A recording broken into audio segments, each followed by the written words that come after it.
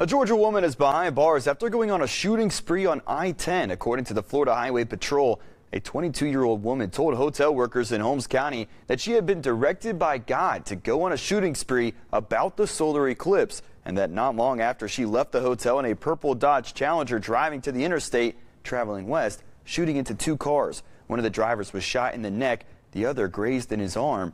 Taylon Nichelle Celestine is charged with attempted murder, aggravated battery with a deadly weapon, and improper discharge of a firearm. During a search of her car, troopers say they found an AR-15 and a 9mm handgun. Celestine was booked into the Holmes County Jail.